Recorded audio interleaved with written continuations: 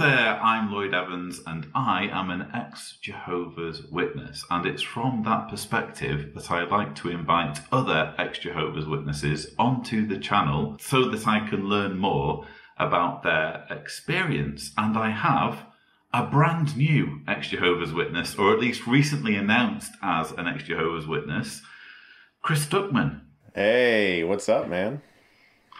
It's an absolute thrill to have you on. I wondered whether this would ever happen. I've been having lots of people in my ear saying, when are you going to interview Chris Stuckmann? So it's an absolute thrill. Do you need an introduction? You're a filmmaker, you're a movie critic, you're an all-round nice chap, and now you're an apostate. So. Oh, what a horrible thing. No, that's great. Thank you so much for that intro. I've been talking with you off and on since before I made my video, just kind of letting you know, like, hey, I'm thinking about going public about this and kind of asking some of your advice because you have a lot of experience talking about that online and sort of dealing with the way it all works. And so you were a great source of advice and encouragement before I made that video, and I just want to thank you for that. My pleasure, and it was nice to kind of experience a little bit of that before, because I could sense how much apprehension there was on your part. What's it like on the other side now? Is it good to have that off your chest? Oh man, yes, incredibly. It's been overwhelming actually hearing from so many other ex-Jehovah's Witnesses or people from other faiths who felt trapped in their faiths, or just people in general who related to the story. I've heard so many different stories over the past few days of people with medical issues that the JWs interfered with, many different abuse stories, and tons of people who are just shocked that that goes on behind closed doors, which I think is one of the biggest things that a lot of people don't really realize. Jehovah's Witnesses are often viewed as those smiling people who come to the door and you either talk to them or you don't. But there's just so much more that goes on, and I'm really happy to see people noticing that and paying attention to it. Well, that leads nicely into one of my questions, because arguably one of the reasons why Jehovah's Witnesses are kind of the best kept secret, or the cultiness of Jehovah's Witnesses is such a good secret, is because there is so little exposure. I'm thinking exposure of the kind that Leah Remini brings to Scientology.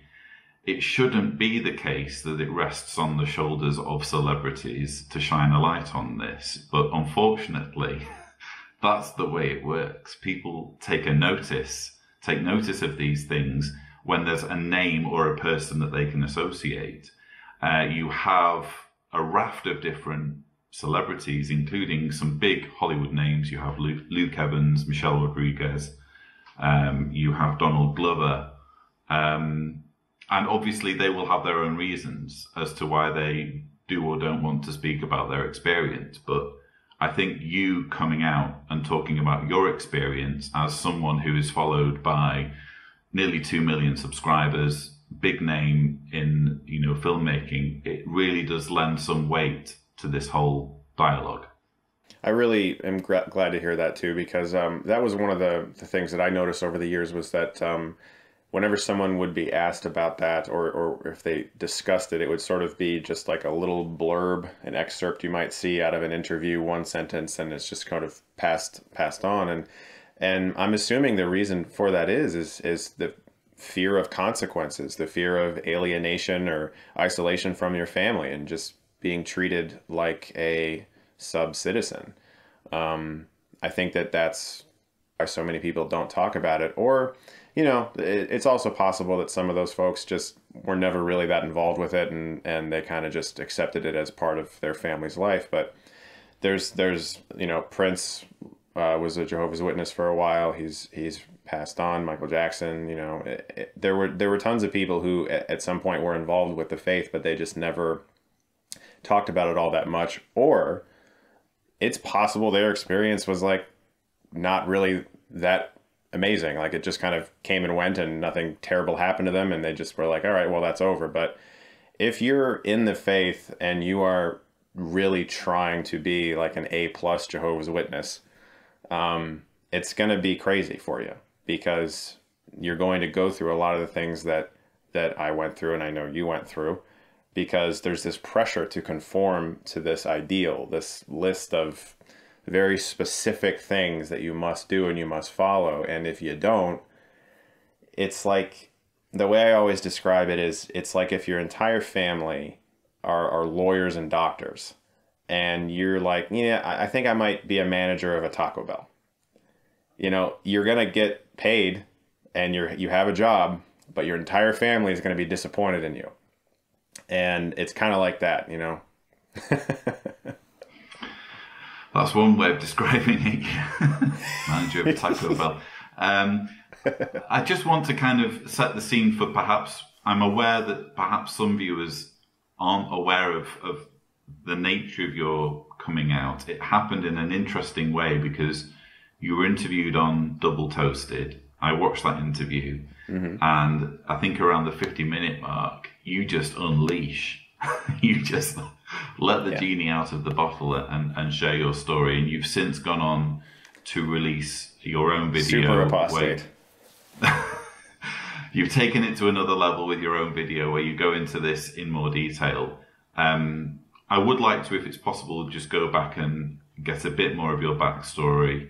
But one question I have is, do you think you would have done all this if you were being treated better by your parents?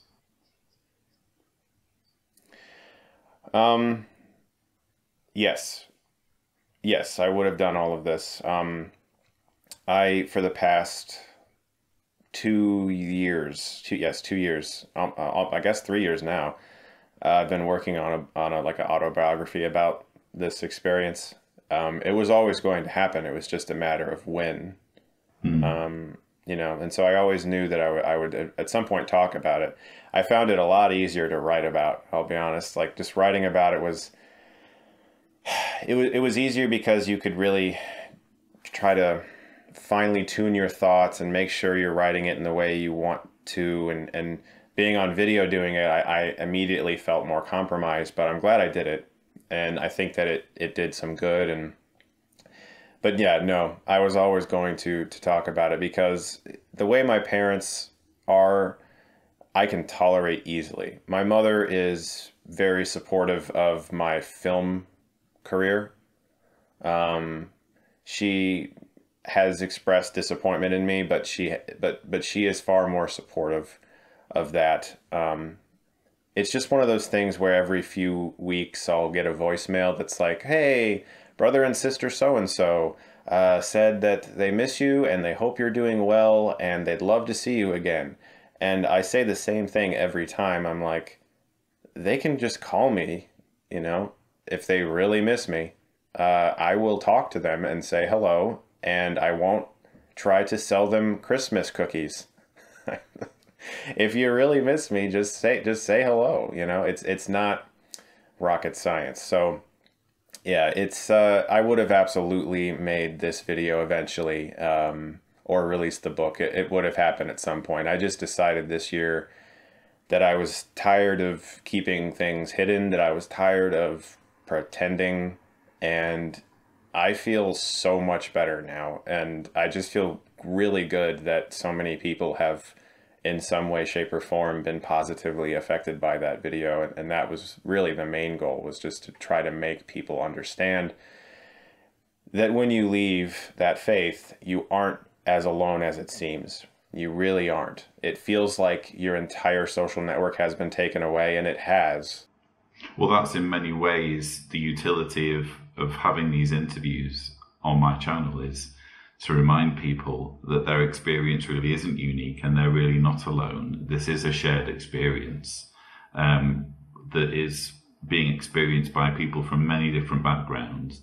Perhaps we can go back to your background, and it would be nice if my viewers could learn how Jehovah's Witnesses came to be a part of your upbringing. Sure, yeah. My parents got someone on their doorstep in the 70s. My mother studied first my father was very much not interested, from what I understand. My mom was. She had told me that their viewpoint of God made sense to her and that certain things seemed to click. And so she started studying first. Then her mother started studying. And eventually my father saw something in it, and they all got baptized. Um, then they had my oldest sister in the early 70s. And in the later 70s, they had my other sister. And in the late 80s, they had me. I was a surprise. They weren't expecting to have me. Um, You're but full of everyone surprises, was Chris. super hardcore JW at that point. uh, Everyone was a super hardcore JW at that point. And so people were going for it. You know, it was the way life was. So when I was raised, there was no other life. There was no alternative. There was no outside of that. That was the only thing I knew. And now on the other side of it, I can see how easy it is to mold a young mind into what you want it to be, you know? Because I genuinely was like, well, this is just the world. This is it. This is the way the world is. This is the way it works. Here's the rules. There's the consequences. That's it. So as a kid, the meetings were fun because I was little and I could have a little notebook and I could draw little pictures or whatever for, you know, 90 minutes. And I could pal around with my other buddies and, you know, run around and do stuff. But eventually it became clear that something was expected of me as I got older, into my teens. And, you know, that's normal in life. You get older, you take on more responsibilities, and there are consequences with some of those responsibilities. But when it comes to this faith, you get older, especially if you're a man and your father is an elder, which my dad was. It's sort of like, aren't you going to try that too? Aren't you at least going to try to pioneer or be a ministerial servant or become an elder one day? And, you know, my parents with schooling were always very like, as long as you do your best, okay, that's good. And I usually got above C's, B's, A's. I rarely ever got anything below a C plus until later middle school when I started experiencing religious doubt. My schooling went down. My drive to do anything went down. But at that point beforehand, I was on board, man. I was ready. I was just like, this is it. I am going to be the JW Superman, and I am going to convert so many people and have so many Bible studies, and all my young friends are going to get baptized, and I'm going to get baptized, and we're going to live forever, and it's going to be the best thing ever.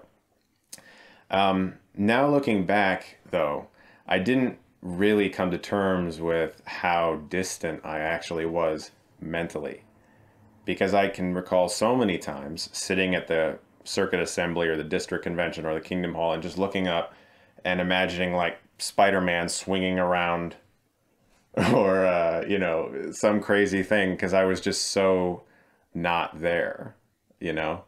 They're not really experiences that are conducive to, you know, captivating a child's attention, are they? Sitting in a windowless building or sitting in a sports arena and listening to old guys drone on about things that are nonsensical. So I can totally relate to that. So I was bored out of my mind for a lot of those experiences, but I kept convincing myself that I was supposed to be there. I kept convincing myself this is what I'm supposed to do, because there really was no alternative. I didn't know what an alternative was. The perspective of anything outside of that faith is so damning from the JW viewpoint that just little tiny things like if I slipped a curse word at school, or I remember my mom had an ad for like clothing, a clothing store, and there was a lingerie model on it, and I remember just glancing at the lingerie model and then feeling like I had to say a prayer and like ask for forgiveness because of just a quick glance, you know, like it was just it was insane, man. It was crazy. And so as a teenager, I eventually got baptized at age 16. An elder moved to our congregation when I was about 15, who encouraged me considerably to do that and to pioneer. He was a pioneer, so I wanted to go out and service more. I wanted to do all that. I was conducting Bible studies with people. When I got baptized at 16, most of my younger friends in the congregation were not yet baptized. And so I was sort of viewed all of a sudden as like the number one JW youth at my congregation. Like I'm supposed to help all of them. I need to set a good example for them. I need to encourage them so they can get baptized, or so that they can, you know, reach their spiritual enlightenment. And so the elders sort of started to take me under their wing and use me in a way as a guide for those other young people, and give me advice like, hey, we heard that, young brother so-and-so was seen at a high school dance party, and you might want to just encourage him to not do those types of things if you get the opportunity. It'd be stuff like that, young brother so-and-so, his meeting attendance is down. Maybe you could, instead of inviting him to a movie, you could invite him out in the field ministry, that kind of stuff. So, and this, this is not news to you. Oh yeah. No, everything, as long as it's to do with the religion, it's fine. Anything outside, do you really need to do that? I can remember being really interested, or starting to get really interested in soccer, and my team, Manchester United, and I would buy the magazine of my club, Manchester United, every month. It came out monthly. And I remember very vividly my mother saying to me, oh, your dad came home from work the other day and saw you reading the Manchester United magazine. And he said to me, I'd really like to come home from work and see Lloyd reading the Watchtower instead. There's just, you're not allowed to have anything outside of this super spiritual sphere of existence, So I relate to what you're telling me. Yeah. Yeah. The other things were recreation. That word was thrown around a lot. Recreation. What is the amount of recreation that you are partaking in? And, that included anything really that wasn't basic family responsibilities and spiritual stuff. So really anything. If you played a game of basketball, if you read a magazine that wasn't the Watchtower, if you read a book that wasn't from the Society, if you watched a show that wasn't from the Society, if you did anything besides those two basic things, family stuff and spiritual stuff, it was considered recreation. And so when asked, how much recreation are you engaged in, I would begin to feel like I was some lazy idiot that didn't work hard enough, because I'd be like, well, I don't know. I like to watch films. I like to write, and I like to play basketball, and I like to, ride my bike and shit. Like, am I gonna die? Like, it'd be this crazy stuff, man, that just didn't really coalesce eventually. These things kept happening to the point where I began to experience doubt, and not in the way that I think, from what I understand, a lot of folks do, is sometimes they read a doctrine that doesn't make sense, or a rule is changed for the 17th time, and suddenly they start to have doubt.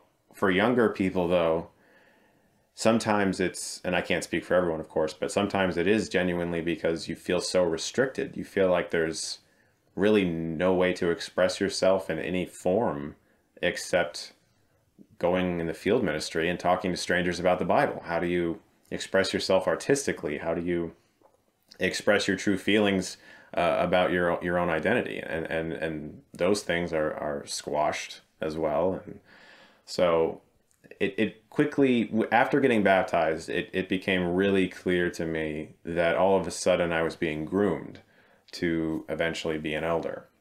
I didn't realize that until after I was baptized, but I wanted to be an elder.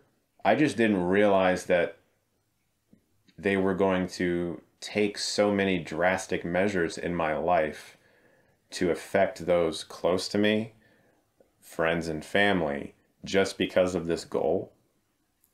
And I sort of became like a guinea pig in a way for certain tests that these elders would give me. They would assign me things in the congregation that weren't normal. Like, for instance, the best way I can describe this is a special pioneer elder from Brooklyn, Bethel, was assigned to come to our congregation. And when they made an announcement that he would arrive, they used the words correction and take a new direction. And it became very clear that this man was being sent to our congregation to kind of whip us into shape because we had issues spiritually. Which isn't really the way it should be done. It shouldn't be that they assign a special pioneer to do that. That's what the circuit overseer is supposed to do. Not just some random special pioneer, no matter where he's assigned from. It's odd that they would do it that way. Yeah. Yeah. And since leaving, I have searched his name in various JW forums, and I have found that many people have had issues with this person. And so it's not just me. But anyway, he comes to the hall, and first off, I'm tall, but he's maybe taller than me, and incredibly imposing in a physical stature. Like, he's just extremely tall, and basically Darth Vader. Yeah. Yes. Yes. He came through the hall. He went like this and looked around at all of our dead bodies and just and walked. Yeah. So he comes in the hall, and it becomes very clear that whenever he enters a room, people get nervous. People get like a higher ranked person has entered the room, and suddenly people are standing up straight and trying not to get in trouble. And when he arrived at our hall, he was a virtual wrecking ball to the young people in our congregation. There were like 8 of us. Within, I think, 4 years of his arrival, that went down to 3. Now, he might view that as a good thing. Like, oh, I'm just sifting the wheat from the chaff. But this, to me, was a bunch of young people who were being traumatized by this man. And I was used as a pawn to try to position them in ways that he could get his talons in him, so to speak. For instance, childhood friend of mine, who I'm still friends with, by the way, and he has left, thank God. He was a year younger than me, and we were very close. But I was closer to his brother. His brother is the person who I mentioned in my video, called me and left a voicemail on my phone and said, we can't hang out anymore because you've been marked. His younger brother I was still friends with, and they lived together, obviously, because we were still teenagers at the time. When I left, I was early 20s, but when this happened, the story I'm telling, we were teenagers. This elder, this special pioneer, comes to me and says, I don't think you should associate with this younger man anymore. And I'm like, and we'll call him Dave. His name's not Dave. I did another podcast yesterday night, and I talked about him as well, and we called him Dave. So he's like, I don't think you should associate with Dave anymore. And I'm like, why? Dave, what did Dave do? Now, Dave is not baptized. Dave is been raised in this faith, and he has liked it, gone out in service, gone to the majority of meetings, and studied with my dad and me for many years. So as far as I'm concerned, he's like a great kid. In fact, I think any parent who had a kid like that would be extremely happy. No smoking, no cursing, nothing. He's just a good all-around person. But his meeting attendance, Lloyd. Oh dear. His meeting attendance is not good. So this elder comes to me and says, I don't think you should be associating with Dave anymore. because you, by association, are giving him the blessings of being a true servant of Jehovah, even though he isn't. So I look at this elder, and this is really the first kind of like, I'm an older teenager at this point, and I'm starting to really contextualize my youth and kind of filter it through almost adult eyes. And I'm like, this isn't right. This elder took me aside, brought me in a back room, closed the door, no lights on, says no prayer, reads no scriptures, tells me to not talk to Dave anymore because of his meeting attendance. And I leave that room, and I remember walking through the hall because the meeting had just ended, and everyone's voices are echoing and people are laughing and talking and hugging. And that was the very first time that ever sounded alien to me. I remember it just sounding robotic, almost electronic, and just suddenly not feeling welcome anymore because I did not understand that direction at all. Here's somebody who's a good person who I've known forever, who is spiritually trying. He's just not making all the meetings. And suddenly I'm literally not to speak to him, even though he's not baptized. He has not committed any offense of any kind. I learned that this elder had gone to every single young person in the congregation and told them the same thing. So Dave is now alone. No one speaks to him. Now, one of the most difficult things about this is, as I said, his brother was my best friend. I see his brother 2-3 times a week, recreationally, plus the Kingdom Hall. So I go over to his house, and him and I have to lock ourselves in his fucking room because Dave is over there, and we can't talk to Dave. That kind of stuff, man. And he's not even baptized, you know? This is just, hey, I wonder if Chris and the young people in this congregation will take this direction that isn't actually scriptural, that we're not going to say a prayer for or read any scriptures, and just kind of see what happens. It felt like they were testing all of us. Interestingly, even though I was baptized at this point, and my best friend was newly baptized, he came to me and said, I don't think this is right. I think what they're doing to Dave is wrong, and I think that we need to talk to him again. So for the first time in my life, I defied the elders. First time not listening to them, and I just started talking to my friend again. I cannot tell you how happy Dave was. He was just relieved to no extent. He was so depressed. He thought everyone had abandoned him, and that, which is exactly what happened. So, and I was also surprised to see absolutely no repercussions to me or any of the other young people who started associating with Dave again, which proved to me that they had no scriptural basis for telling us to do that. And they did not know how to reprimand us for that. So for all I know, though, his experiment, this elder, worked, because I genuinely believe he came in there with a psychological goal. Let's take one of them that's not baptized, that we don't really have our claws in yet, and just see if people will avoid him. And that's what it felt like. And so many young people left after that. And that was just the start of the iceberg. I have so many other stories with that elder.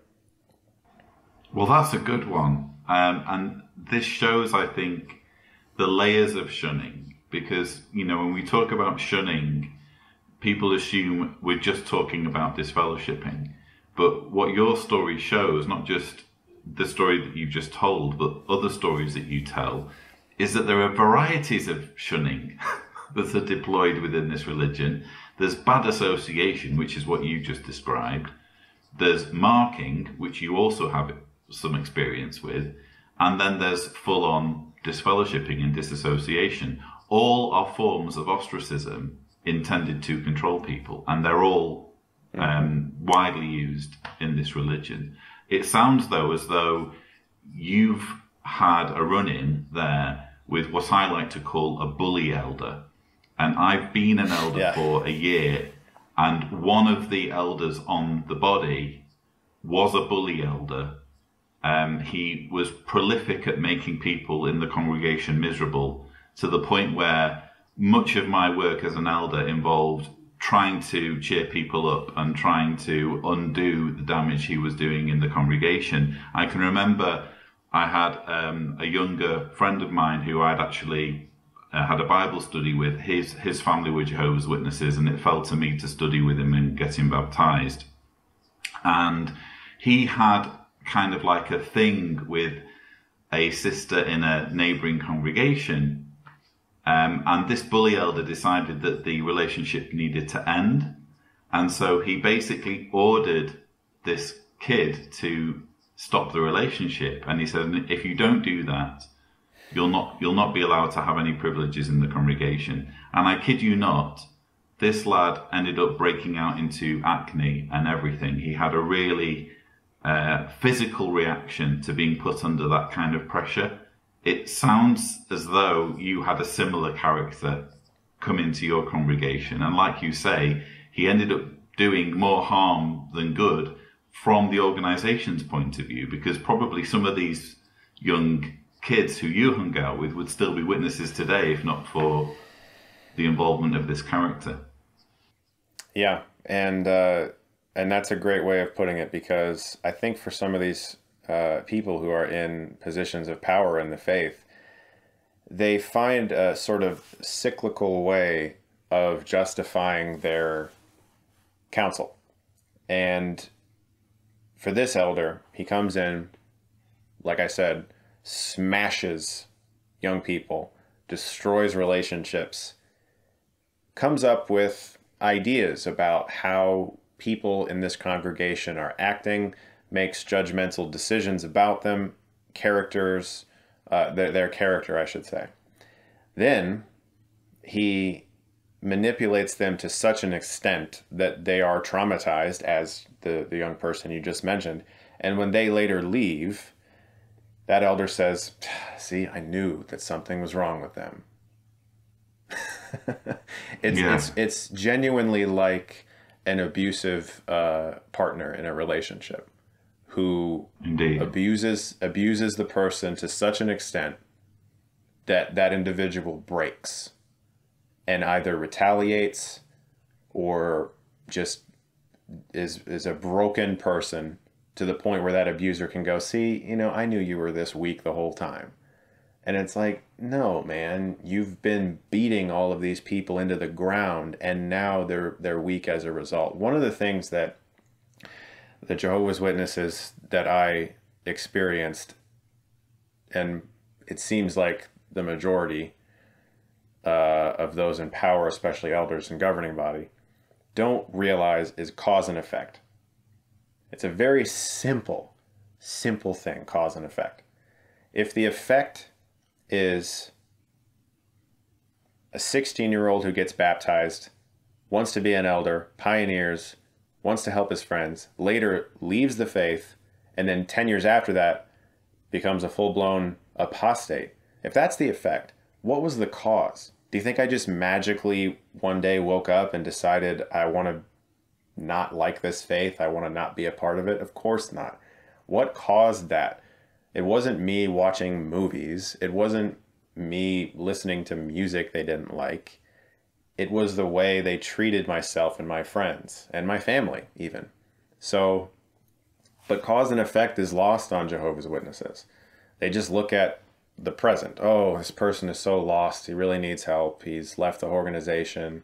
She's done this thing. She's doing this thing. They're doing drugs, whatever it is. And they don't see the cause. And the cause is so often them. You speak about young people being broken.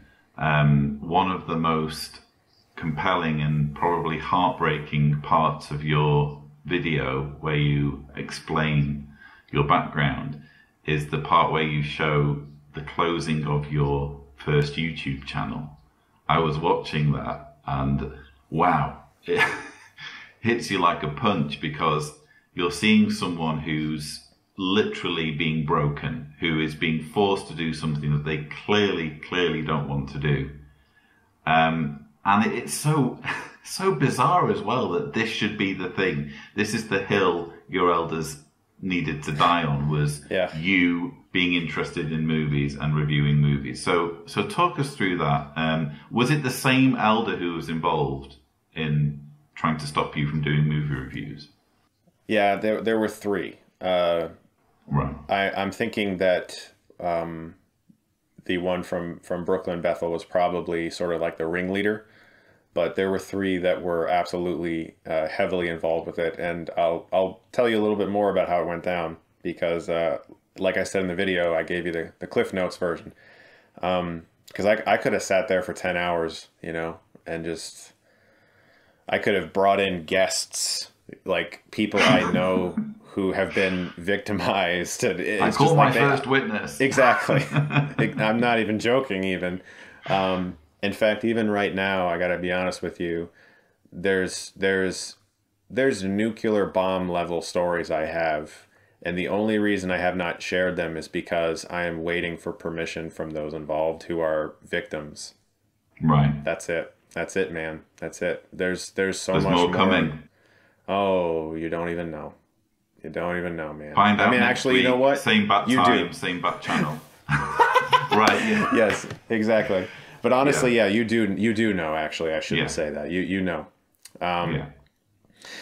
So basically, I started doing my reviews, and they were very innocent. The movies I would review were all PG-13 or below, and things like Star Trek, 500 Days of Summer, Transformers, you know, stuff that I knew Jehovah's Witnesses watched.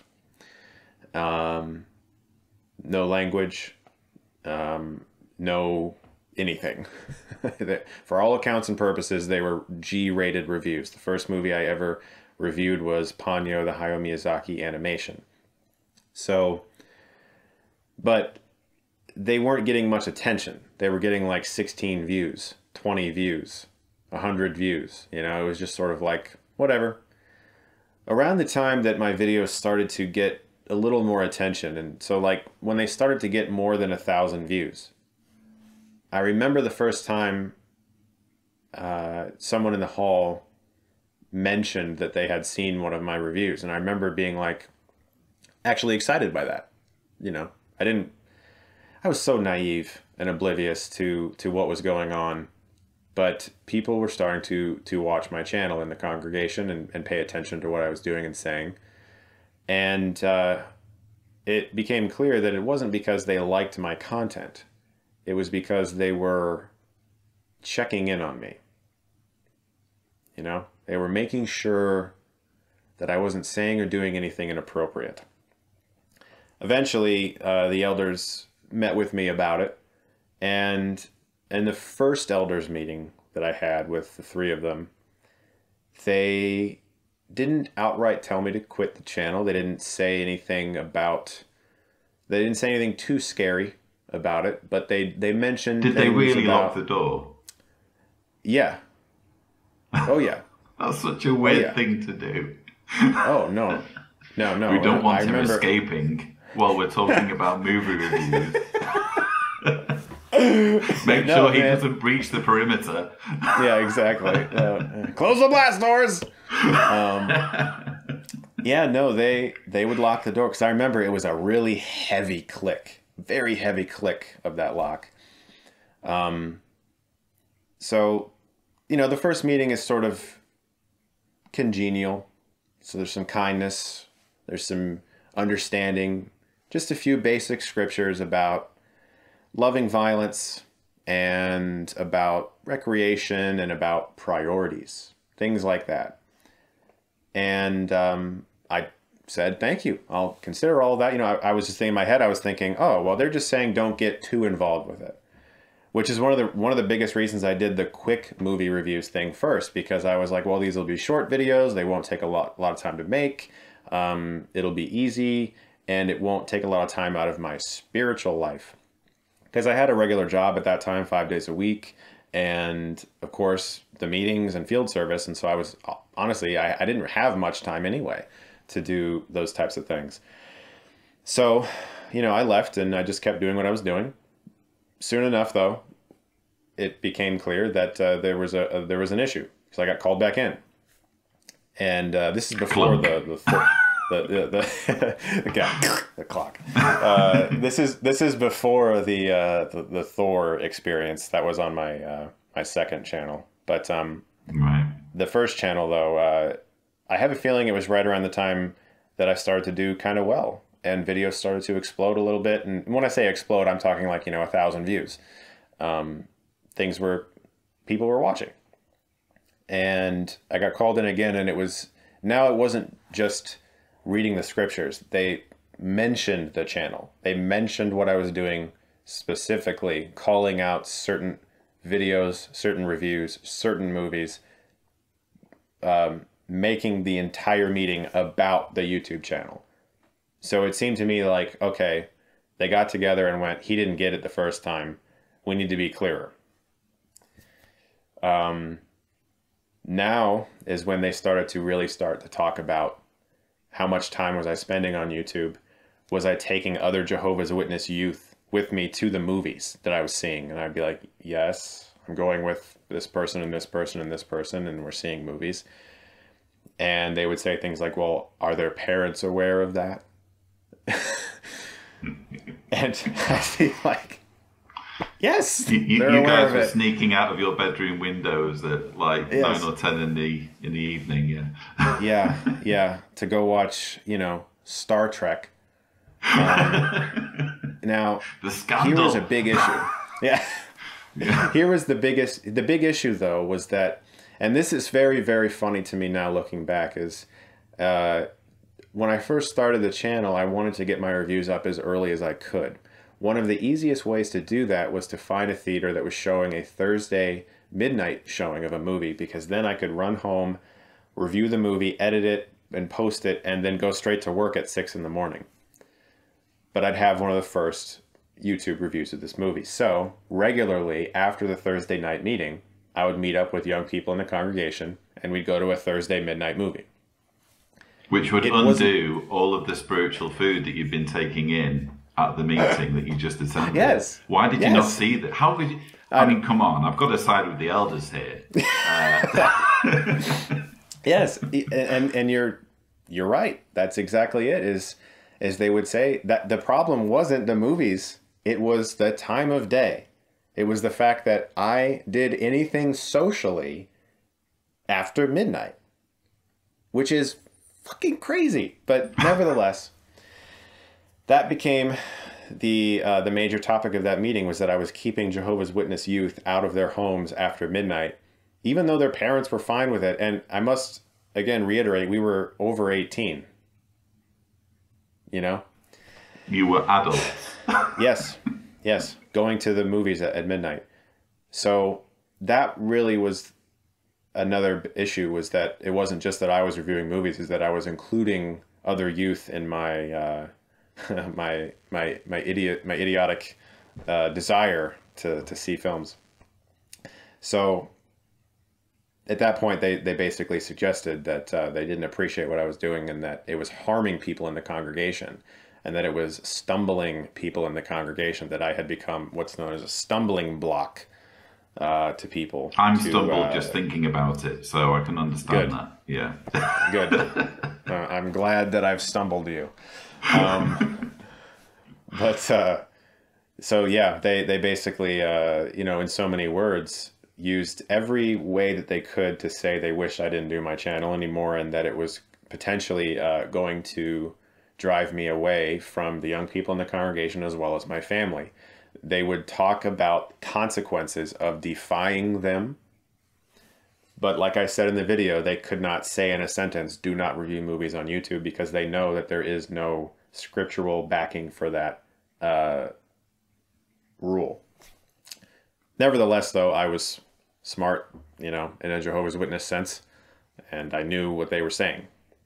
I knew that if I didn't do this, that I would never be an elder, never be a ministerial servant, and that I would probably lose my congregation privileges, because I'd be viewed as someone who is defying them, and it's the marking potentiality I was aware of as well. So I closed down the channel. And in that video, as you saw, I had no idea how to explain it. There was no way to explain it.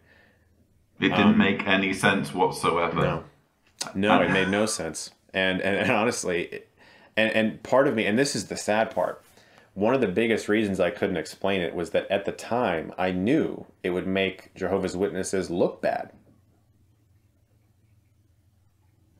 So I didn't. Because I was like, even if I explain this, it'll just make Jehovah's Witnesses look bad. I'll give a bad witness and Jehovah will be disappointed in me. And so I just made this vague, something is wrong and I can't do it anymore video. Stepped away for many months after that. Just astonishing. Because you hear stories like this every now and then and you think, well, those are exceptions to the rule. But these are just kind of extreme fanatical elders who are going too far. This doesn't represent, these stories are not representative of the organization overall. But the problem you have is that when you give dudes power, they're going to use it. And it's not always going to be by the book. They're going to impose their opinions if they feel important because they've been given importance in the lives of a community. So this sort of thing is inevitable. I've experienced it. You've experienced it. Many people watching this have experienced it. Sure, it's not sanctioned in the literature to not make movie reviews, but these sort of insane prohibitions are inevitable when you give essentially janitors and salesmen power to interfere in people's lives. The problem was compounded by the fact that I was so oblivious to the fact that I could be reprimanded for talking about movies or making movies, that I went around to the people in the congregation and said, hey, my friends and I are making an Indiana Jones fan film. Hey, we made this little short film. Would you like to see it? And I would take it to their houses, show it to them. And I remember some people being like, that was cool, man, good job. But then looking back now, I can sort of recognize what was going on with some other people who were watching it, some of them elders. The first Indiana Jones movie I made, even despite how amateur it was, you could tell that we were Who played Indiana Jones? Good casting choice, that. Okay. Thank you. Yeah. Hey, man, you got to work with the best you have, and that was me. You did. You did. Looking back now, though, I can see that their reaction, the elders who were watching it, it was that when they said, good job, that there was absolutely, they were hiding something. Because despite how amateur it was, some of the punches did look like they connected. We did an okay job of setting up the angle to make the punches and the kicking look real enough, real enough to the point where they were like, ooh, this isn't like a bunch of amateur children anymore. Like they're starting to understand how to make this stuff. Like they could tell that we were starting to figure it out, like that we were learning how to make movies.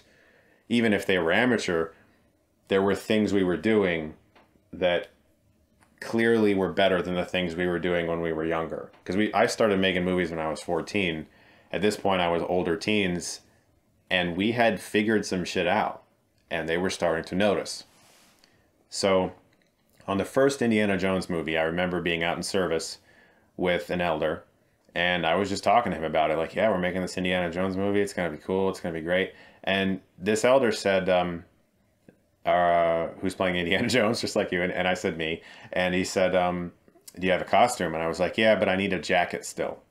And he's like, I have an old leather brown jacket you can use. He actually offered me his jacket.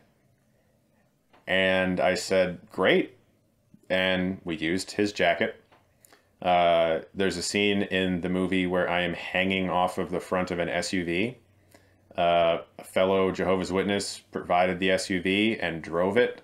We were filming in the backyard of a Jehovah's Witness. There's a scene with scorpions in the movie where a scorpion's crawling on my shoulder.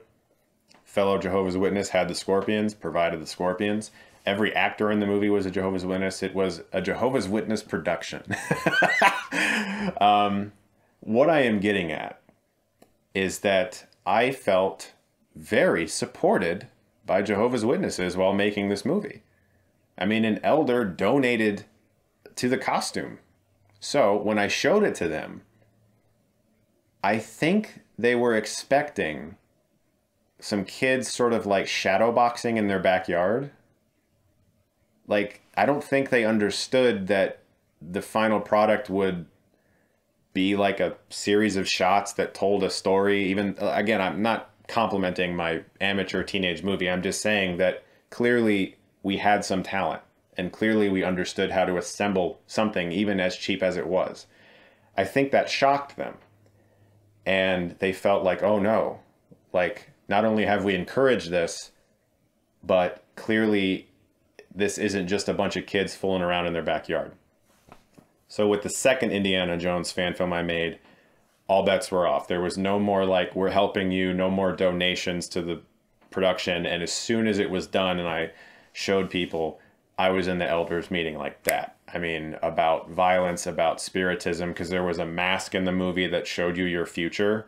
And to them, that was like spiritistic, and it was all this stuff, and it was just a nightmare. It became a nightmare after that. Everything I made was instantly scrutinized, and I realized that I couldn't actually share any of our short films with anyone except basically my parents and my close friends who made it. Because if I went beyond those boundaries, somebody somewhere, if I put it on YouTube, somebody in a congregation would search it, find it, and call the elders, which happened many times. And it's all so innocent, you know? Completely innocent in every way. I mean, we're talking about not even saying the word damn. I mean, it's the sort of thing you'd be delighted if your kids were doing this sort of thing. Exactly. And expressing their creativity. You know? And that is something my mother said. My mother has said that she loved that I was doing, and she's always very excited about my stories. She is still to this day, even though she's probably wishes I was stronger in the faith or whatever, but she is supportive of my filmmaking endeavors without a doubt. She has been supportive. She bought me my camera when I was a kid, and I don't want to make her out to be a villain at all. She's not. But when it came to her, she would say things in support of me to the elders at times. She would say, like, look, my son's not out doing heroin. Like, he's just making movies with his friends, you know? She did go to bat for me a few times and try to really help out. But as you know, the congregation does not take women seriously. The congregation is absolutely horrible to women. And like for her to have any push or leeway with them, it just doesn't exist, because she's not the head of the household, you know, that fucking term. So my mom did try to help a lot, but there was really nothing that could be done once they decided that I was not doing good things. And how did this link in with the Thor meeting? Was this before or after the Thor meeting? Yeah. So that was after I restarted my channel. Right. There was a 6-month period where I didn't do it. And as I talked about in my video, I've never been in a darker spot. I barely did anything except go to the meetings. I just went to the meetings, went out in service with my dad. We did early morning service at like 6 a.m. on Saturdays. Oh, at people's homes? No. I'm from Akron, Ohio, and in Akron, it's a semi-large city, but we would basically preach to people who are on the street walking around. Oh, okay, yeah. I've done that kind of thing. So, yeah. So, like, you know, you might see a homeless person, you might see just someone walking, and this is so strange. I've never really talked about this, but now I realize I am a over 6-foot guy wearing a long black coat approaching people on the street at 6 a.m. Preparing to offer them something. Yes. Hello, sir. Would you like to? You know. So, but anyway, I did that, and those 6 months were the worst, just the absolute worst. Everyone could tell something was wrong. My parents could tell something was wrong. But I didn't know how to express what was wrong, because people would ask me if I was okay, and I would just have to say yes, because if I said no, I feel like I'm in the wrong faith. I feel like I'm having serious doubts. Then the problems would just be compounded, because if I admit that to somebody, well, then now I'm going to have a lot more problems.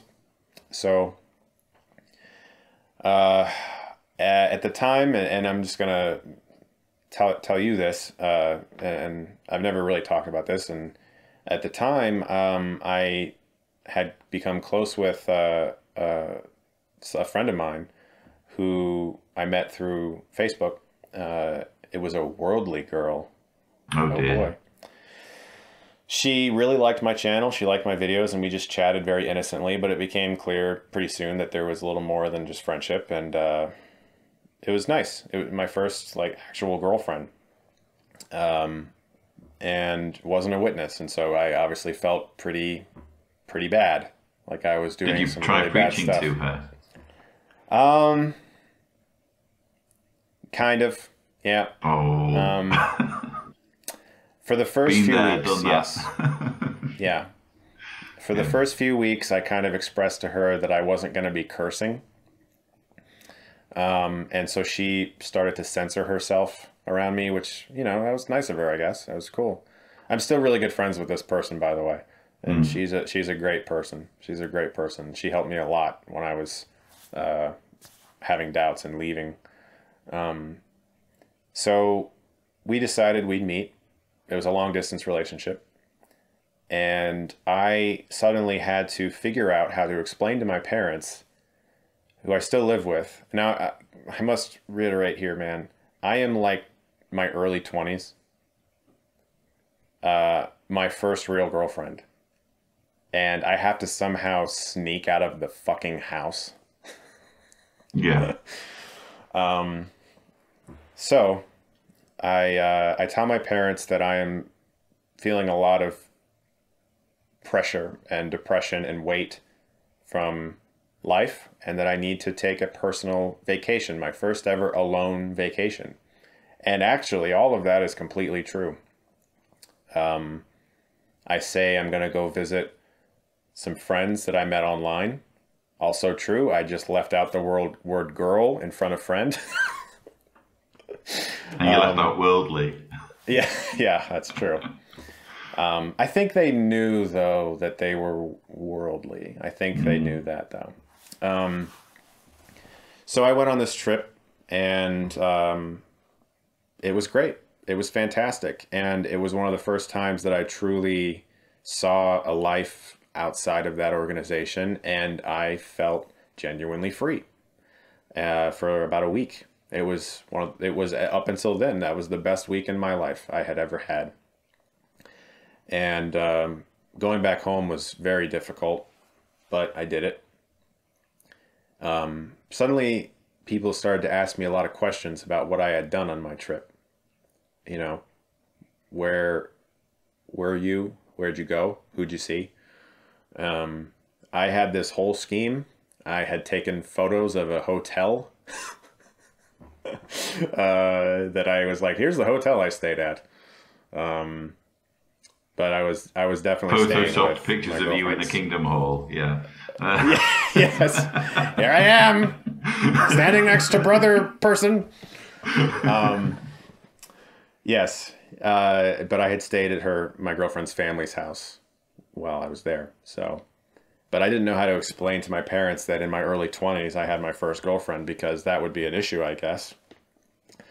And this is even with me trying to do all the spiritual things right with this person, you know? And she was accommodating enough to actually deal with that, because she knew I was decompressing from this place. Like, she was cool enough. I think we all know what that means. Yeah. So you were sticking to the rules. Yeah. I did my best, man. I really did. I did my best. And looking back now, I wish that I had just not.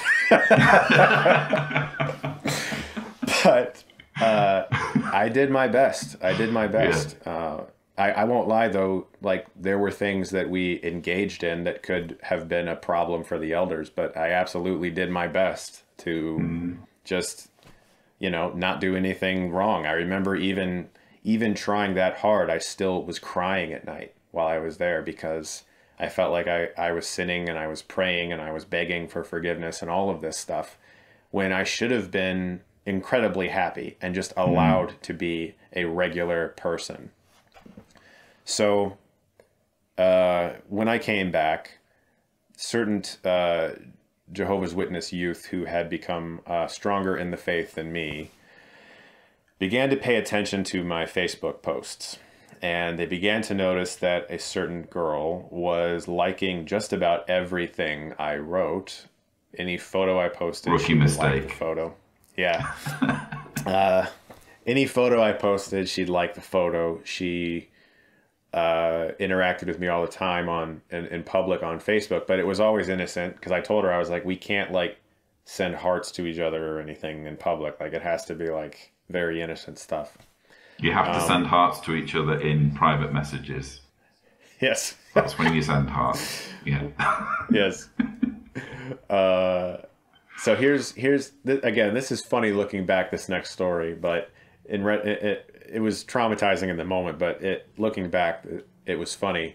A Jehovah's Witness friend invites me to his house, and I go up to his room, and he has a circle of fold-out chairs in his room, and in them are other Jehovah's Witness youth.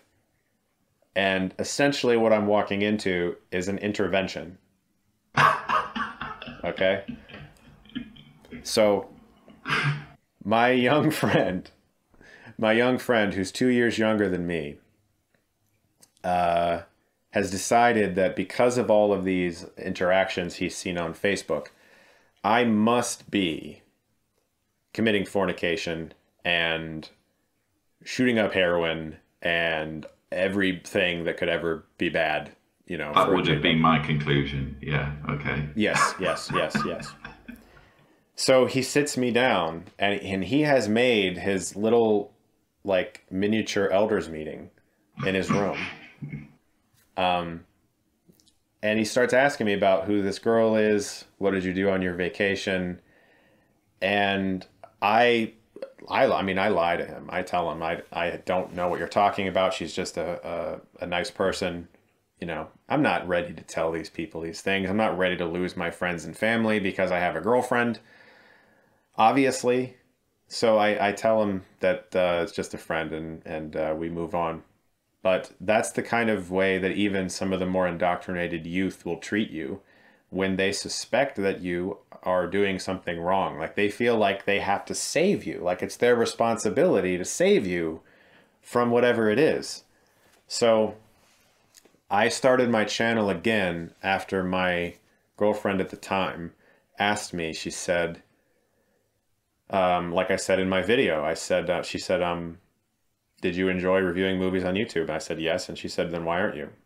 And I said, I don't know. And I realized basically that they were destroying my life in every way, that they were taking away everything I cared about and trying to manipulate me and mold me into a robot. And I said, screw it. And I just started my channel again. And I'm very glad that I did. Very glad that I did. You mentioned being in a dark place up to that point where your girlfriend helped you, and mental health is kind of there as a theme when you're talking about your story, to the point where I notice you've put links below for people who are feeling suicidal, because this is a very real risk, due to the restrictions that are placed on people. To what extent was mental health an issue among your friends? I think that, especially for my friend Dave, who had been forcibly isolated for doing nothing except not attending meetings as regularly as he could. And when I say irregular, I mean like he might go once a week instead of 2-3 times a week, So for him, definitely, he shut himself away quite often after that, felt very betrayed, even though we were all talking to him again, and we were great again as friends, and he understood why we did what we did. He felt very betrayed by the people in the congregation. And whatever faith he had at that point was completely squashed. It was diminished. Because he was like, well, even if I don't do anything wrong, they're still going to do this to me? At what point can I be what they want me to be? And he I think, knew in that moment that this isn't going to work out. A couple of my friends were starting to get really strong in the faith, though my best friend was baptized, and he was like, all of a sudden, super Jehovah's Witness, like hardcore, like me when I got baptized. And then my younger friend, who had his little intervention, obviously was super strong in the faith. If you ask me how was their mental health, I would say extremely poor, but that's just my perspective. Yeah. When it came to me, though, and I mean this with all seriousness, I was beginning to imagine, how did I want my parents to find my body? I had all those thoughts, and I thought about, did I want to be there? Did I want to be there? How did I want to look? Did I want to write a note? You know, all that stuff.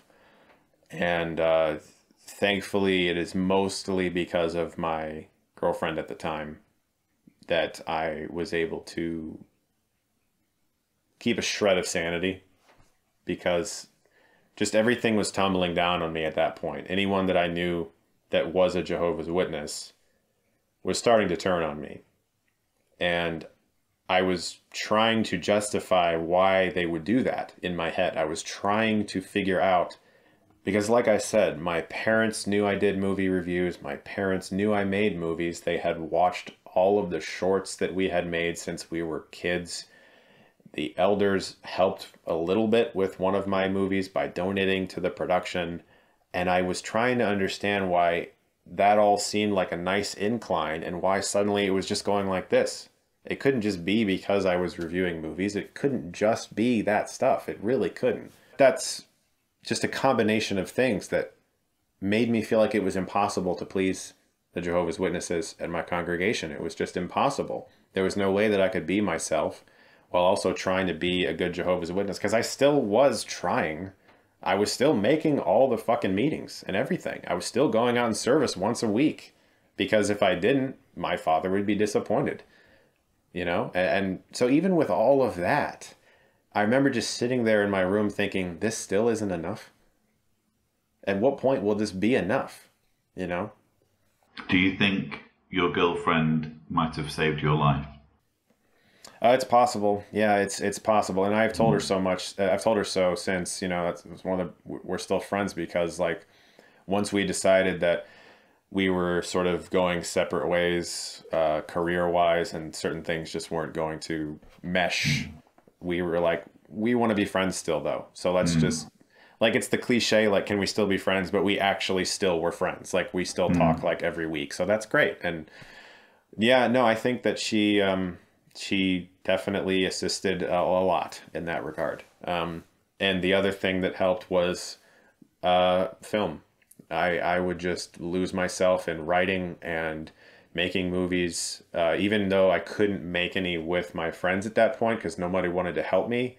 I had found other Jehovah's Witness youth who were sort of on the fence and starting to fall away, who kind of wanted to help sometimes, and we'd make a movie or something together. So it was movies, her, and just a passion for that career that definitely kept me out of that. But I was, and thank you for sharing that, by the way. I just think that mental health is such a crucial ingredient in our experience on this planet and in being able to make it through life. And to have your dreams crushed in that way, it could have ended in a very ugly way, and I'm glad it didn't. I just do want to recap the Thor thing. So you were shoved into another elders meeting and interrogated about going to see Thor, and one of the elders had been to see Thor himself. So basically what went down was, and I'll tell you actually the whole story, the whole thing. So What happens is my parents and I are going to be moving from an apartment to a smaller apartment. And we have a time that the movers will show up, and we know that. On that day, I get invited to a advanced screening of Thor, and it happens to be in the morning at 10 a.m., which sucks, but whatever. It was free. Now, I go to my dad and I say, an early review of Thor would really help my channel. This would be really nice to have. I know we're moving on that day. I know the movers are coming at this time. If you can just give me an hour, I will be there and help move, and I will be ready to go. And my dad's like, that's not a problem. Totally fine. Literally the morning of the screening, I am already going to the movie with my Jehovah's Witness friend. I get a call from my dad, and he says, the movers have changed their time. They're actually going to be here an hour earlier than before. It's okay, though. It's not your fault. Enjoy the movie. So I go and I see Thor. So that means that suddenly it looks like I'm not helping my parents move, and I am watching Thor. And so you already see where this is going. Yeah.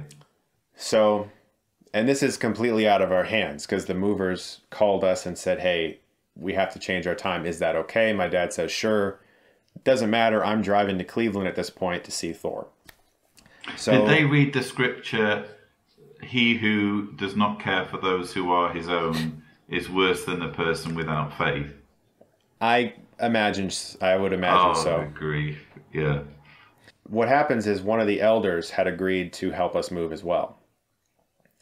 So he's there helping my parents move, and I'm not. I'm going to see Thor with my young Jehovah's Witness friend. And this makes me look really bad, even though my especially when they're moving the grand piano. Yeah.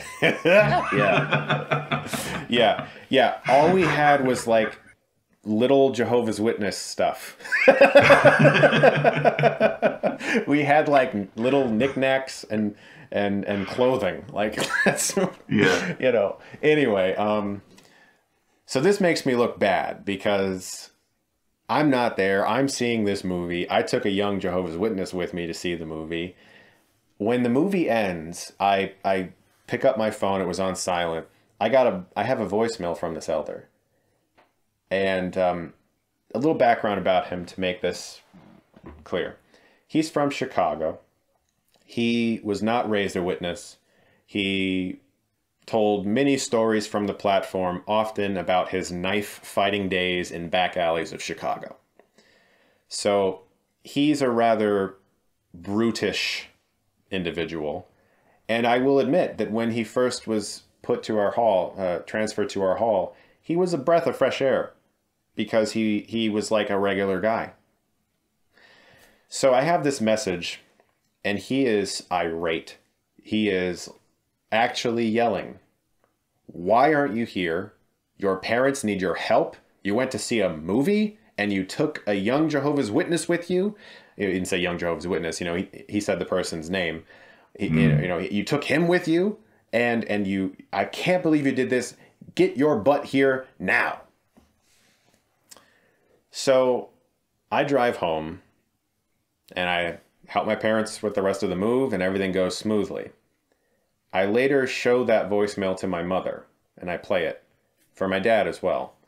And I will admit, this is the first time that my dad has ever in his life said, that shouldn't have been handled that way. Now, that's a lot for my dad to say. So, because of that event, I am called into the elders meeting, and it becomes about the fact that I wasn't there to help, even though my parents and I had an agreed upon schedule and we knew exactly what we were going to be doing, and I was moving all of my belongings and helping them with their belongings, and it was all agreed upon early. It's just that the movers called and changed the time at the last second. That's the only thing that changed. So it was that combined with what I had seen and the fact that I had taken a friend to see it. And the brother who baptized me, who dunked me under the water, looks me in the eye and he says, "What is Thor?" And I know exactly where he's going with this. And so I play into his hand. I say, "A pagan god." And he says, "And do they praise Thor as a god in the film?" Now, I'm going to tell you right now, man, I said what I wanted to say for the first time in this moment. I actually looked him in the eye and I said, the film is actually about someone who becomes so haughty that his father strips him of all of his abilities and banishes him to earth to learn humility. And the elder went, "I see."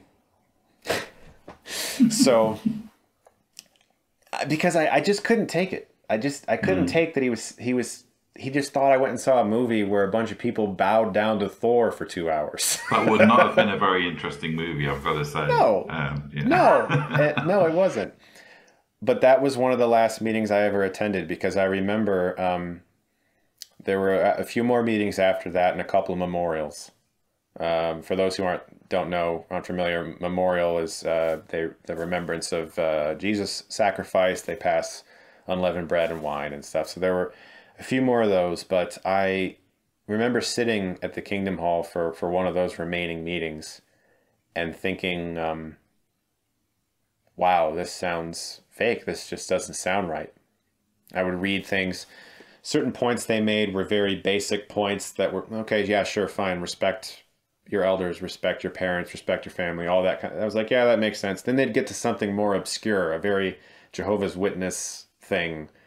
And I would just be like, this is crazy. Why am I here? You know? But this was hard because I still lived at home.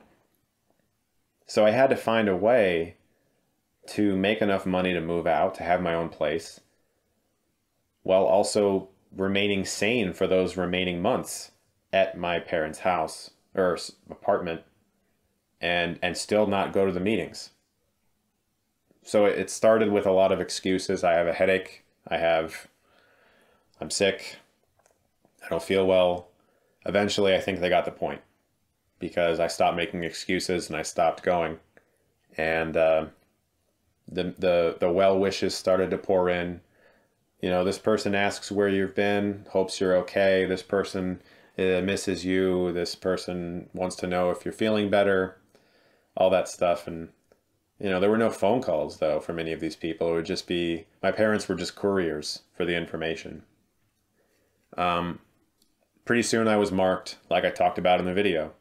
And they don't warn you when they do that. They just do it. My parents are sitting there suddenly feeling incredibly embarrassed that a talk is being given about their son. And that was it.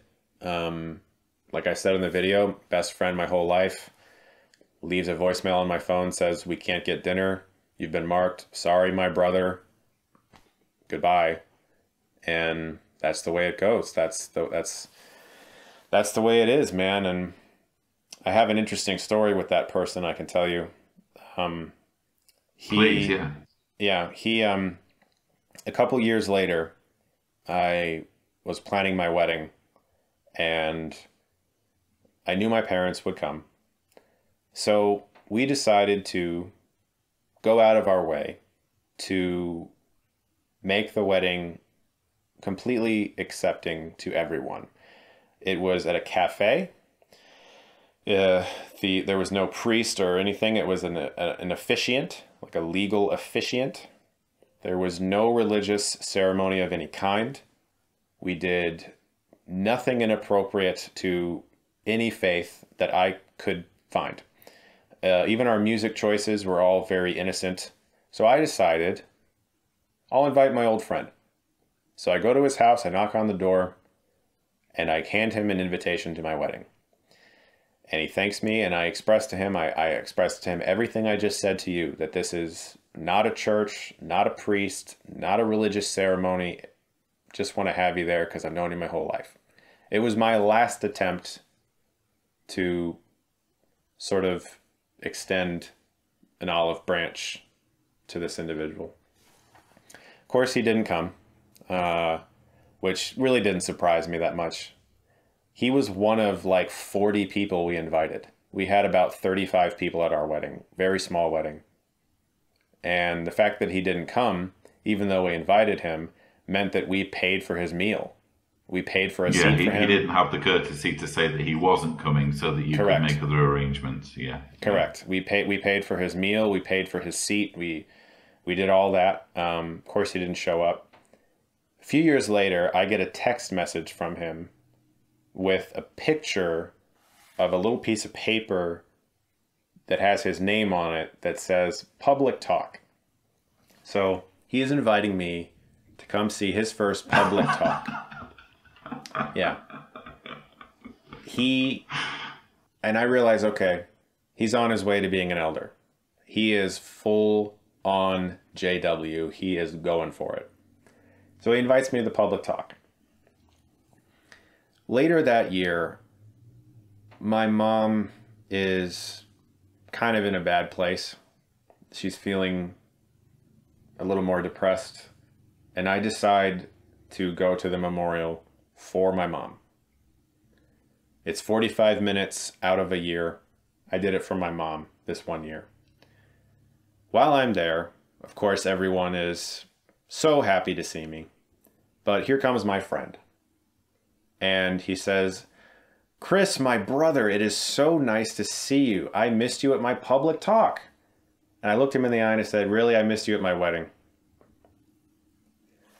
And, I just shook his hand and walked away because there's a complete disregard for a relative sense of normalcy. I say that story to you and you think, but to him, that was normal. That was normal conduct to just disregard your lifelong friend's wedding, even though, and my wife also, I must commend for going out of her way to make sure that the wedding went a certain way for some of these people. Because my people wife... who didn't attend. Yeah, my wife was never a Jehovah's Witness, and my wife had dreamt about this wedding for many years and how she wanted it to look and how she wanted everything to be. My wife is Jewish, and she was like, we won't do anything. None of those things that could potentially offend. And still, some of these people didn't show up, even though we invited them. And I just felt that was cruel.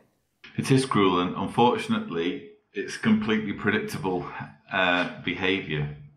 Lots of people watching my channel who are themselves Jehovah's Witnesses, perhaps PMO, or who have been Jehovah's Witnesses will totally relate to that story. So, yeah, it's really sad. I hope you don't mind, but we'll begin navigating our way to the end. I did have one or two final questions I wanted to ask. Which was the bigger revelation in your video, your apostasy or coming out as a pansexual? Oh man, well, I mean, I think the pansexual, because everyone that I know outside of YouTube knows about my religious upbringing. Anyone that I had ever worked with professionally, we had talked about it. All my friends, they all knew. And anytime a friend of mine would get like a pamphlet or something in the mail, I'd be like, don't read it, so. But only about 5 or 6 people knew how I felt about being pansexual. And so that was something I decided to do because of how many ex-Jehovah's Witness stories I had read from people who felt that the organization had psychologically damaged them and making them feel like they had to be one way and one way only, and that there was no alternative, and that was it. And I had seen a lot of pain that was caused from people who felt that they had to hide who they were, and I just decided that if I was going to talk about this, that I would do it in a capacity that could potentially help people. And I was very relieved to see that there were plenty of folks especially there's a LGBT Jehovah's Witness group on Facebook that I joined, and a lot of people were like, "This is awesome. We need more of this." So I'm very relieved that went that helped. It will have helped because let's face it, the organisation's really doubling down with its homophobic stance. It's been releasing some incredibly hateful material, not just talks, but also, dramatizations. I don't know what you make of the way the organisation's gone in that direction, because that's kind of happened, presumably, in the years since you've left or since you've faded. The organisation's almost trying to go full Hollywood, kind of going in the direction that you were going in, almost in a way. I know. I'm like, I could have directed those for you, man. No, like I'm shocked actually by how much they've doubled down on their homophobia, transphobia, everything. Like I said in my video, everything phobia. It's everything that isn't this, specific way is wrong. And like I said in my video, I didn't fully realize that about myself until after I left. And it took looking back on certain things I would express or things that I was drawn to, and those things were quickly denounced in some way as wrong. And I would just, oh, it's wrong. Okay, whatever, it's wrong. And I would just move away from whatever that was. And it kind of helped me understand my life a lot once I came to terms with that and talked to my wife about it and talked to my friends about it. And every single person that I have spoken to, except for, surprise, one Jehovah's Witness who's in my family, has been very, very understanding and accepting, and it's been great. Have you ever been tempted to do reviews of Jehovah's Witness propaganda movies? So, no, but I really wanted to review the film Apostasy. Right. Because I thought it was excellent. But I knew there was no way that I could review it without also talking about my past, and I wasn't ready yet. So I spoke briefly through messaging with that director actually today, which was really cool. Oh, wow, Daniel, So, yeah. Mm-hmm. Yeah, that was really nice.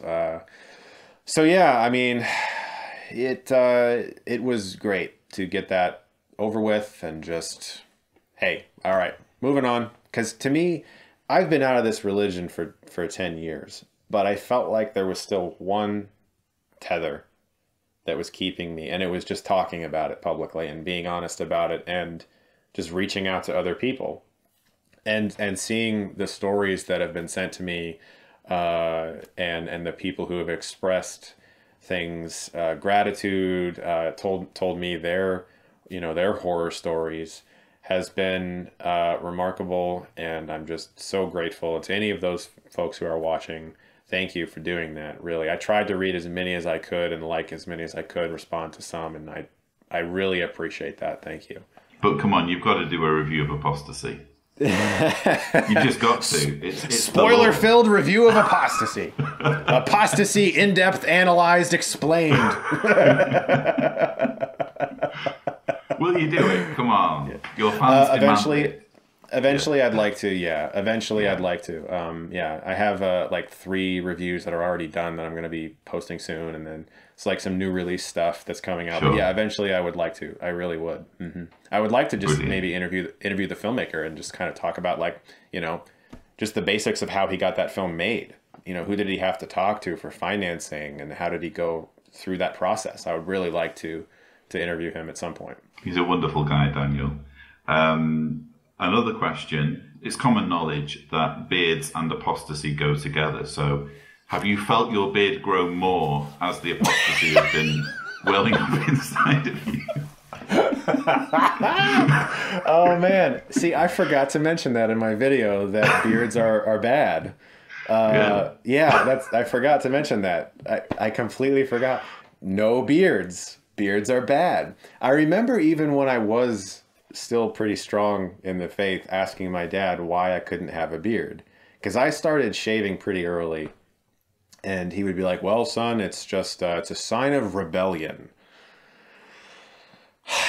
And I was like, but Jesus has a beard in the Greatest Man book. Look, beard.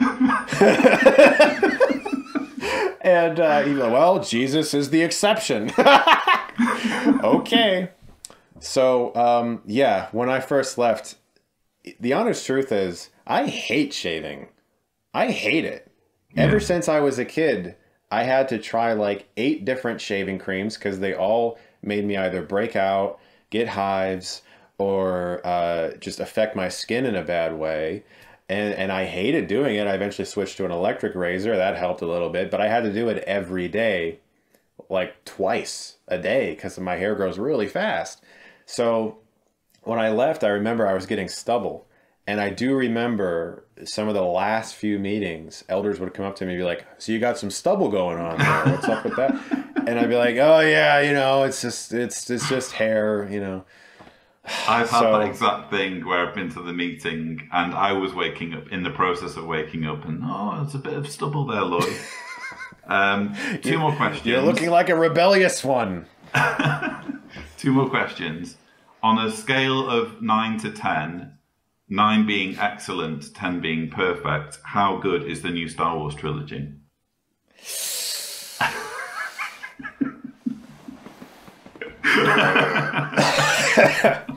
I like The Mandalorian quite a bit. I love the Mandalorian. Yeah. I liked Force Awakens. Thought it was a great setup. I just thought that the progression was a bit messy.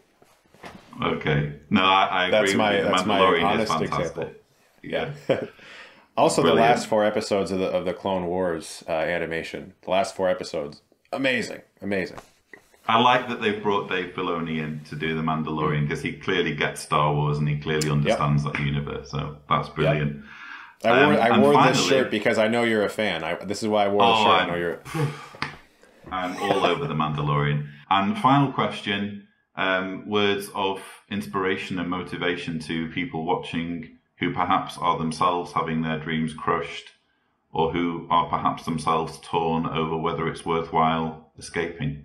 I think that when I was at that point, my biggest fear was just losing my associates and my family. And there was also a part of me that was still very conditioned to believe the things that I had heard and that I had been taught.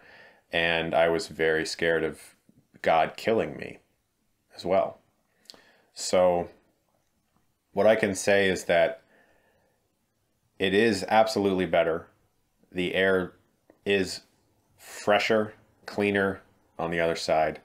You will make friends. You will meet people who actually like you. They don't just like you because you're part of the club.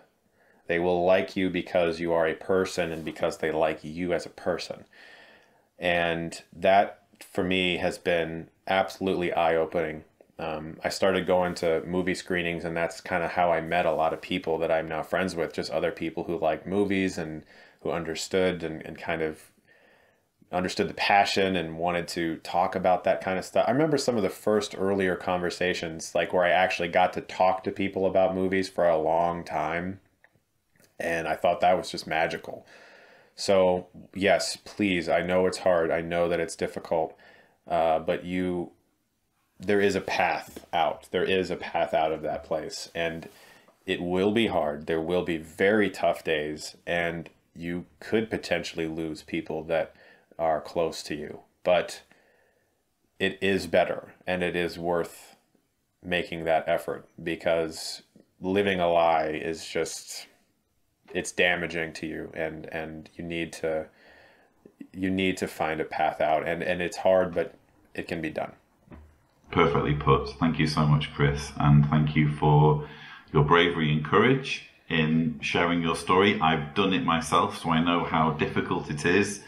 On paper, it's the obvious thing to do, but there are real-world consequences, and I think that you've done the right thing, and I'm sure many will be drawing inspiration from your story. So thank you for sharing it. Thank you so much for having me on. I've been watching your channel for a long time, way before I ever decided to talk about it. So it was really nice. Thank you, man. My absolute pleasure. So, viewers, I hope you've enjoyed this conversation. I certainly have. Don't forget to subscribe to the Lloyd Evans channel for more such videos. And as always, Thank you for watching. Every time